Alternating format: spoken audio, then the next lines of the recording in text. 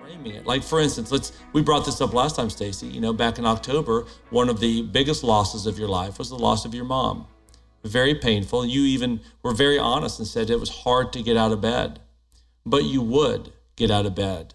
Why did you? What would you say to yourself to get out of bed?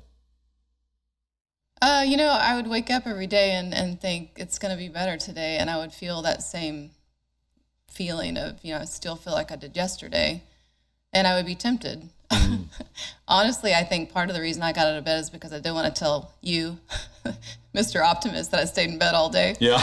So that was a motivation. But really the motivation for me was I knew what I wanted, and I knew that for me to stay in bed would just set a chain in motion for me to stay in bed the next day. Yeah. And so I just fought against it. It didn't mean I jumped out of bed with joy.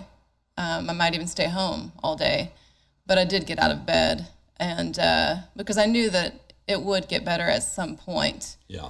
It makes me think about, you know, back in February, you may remember this, we were on the square at Recycled Books, and you love to go to Recycled Books. Yes. So I went in willingly again to get you a book. Facing the stress. But I really was just kind of not in a great mindset. Yeah.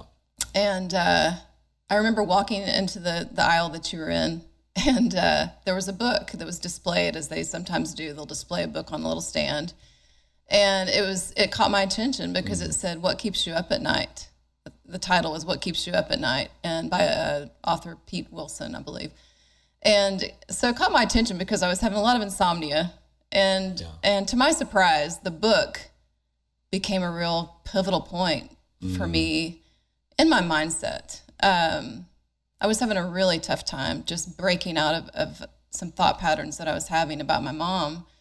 And essentially in this book, he's talking about not letting uncertainty or fear kind of keep you on the sidelines and just making the decision, you know, to live or not. And I think we all kind of know what that means, because I was really stuck in this place of stagnation and maybe even a victim mentality. And so I began reading this book, and it really helped transform my mindset and helped me to really reframe things. It doesn't mean it all went away. I think it's a real proactive position that you have to take every day of your life, or it just comes right back for some people.